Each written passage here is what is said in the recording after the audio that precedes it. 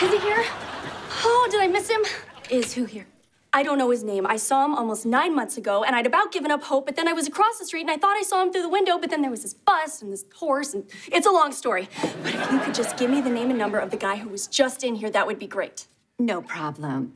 Because clients love it whenever we give out their personal information. Right. But at least I know he's a client. Of course, with my luck, he's probably married. Oh, he is definitely not married. Yes! I knew he was single. Please, you have to help me. There's honestly nothing I can do. Are you having a stroke? I always liked this one. The first year at Columbia. I liked your speech. It's really difficult to talk about. But it honors Hannah. And it will make a difference, which is what she always wanted to do. Gotta keep looking forward, right? Hi, Axel. You got a second? Sure. Come on in. I was just thinking about you and the painting and how confusing it must be for you with this girl you like who might not like you back. I mean, I had no idea you'd be so sensitive to something like this. Honestly, I sort of thought you were just the dumb jock across the hall, but you're not.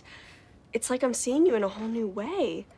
Anyway, I felt so bad for you. I thought I'd make some cookies to cheer you up.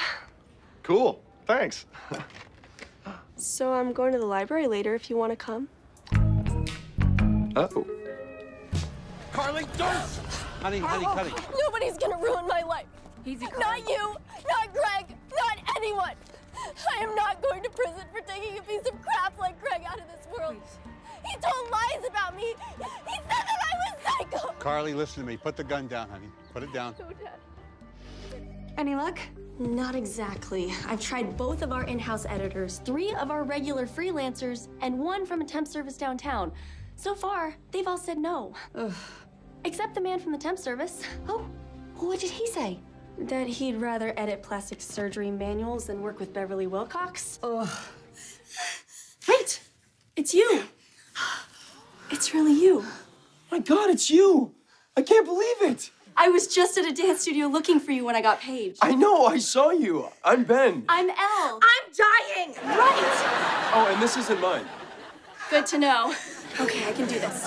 You can do this? Haven't you done this before? Well, not on an actual person, but it'll be fine. So you're a doctor? Yeah. Well, almost. Fingers crossed. I can't believe it's really you. You were amazing. No, you were amazing. Hey. Toast. Eggs, bacon, and toast. Eggs, bacon, and toast. Why don't you start your day the Gergich way with eggs, bacon, and Toast. Yay! Very good. You are still the most handsome man in the world to me. Ugh, Mom, come on. Whoa! You almost dropped that, clumsy. Where am I?